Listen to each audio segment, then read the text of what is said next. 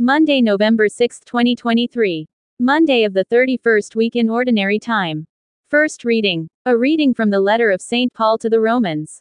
Brothers and sisters, the gifts and the call of God are irrevocable.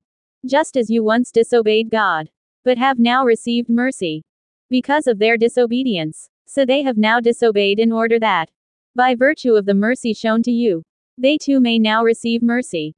For God delivered all to disobedience, that he might have mercy upon all. Oh, the depth of the riches and wisdom and knowledge of God! How inscrutable are his judgments and how unsearchable his ways! For who has known the mind of the Lord? Or who has been his counselor? Or who has given him anything, that he may be repaid? For from him and through him and for him are all things. To God be glory forever. Amen. The word of the Lord. Responsorial Psalm. Let our response be, Lord, in your great love, answer me. But I am afflicted and in pain. Let your saving help, O God, protect me. I will praise the name of God in song, and I will glorify him with thanksgiving. Response. Lord, in your great love, answer me. See, you lowly ones, and be glad. You who seek God, may your hearts revive. For the Lord hears the poor, and his own who are in bonds he spurns not. Response. Lord, in your great love, answer me.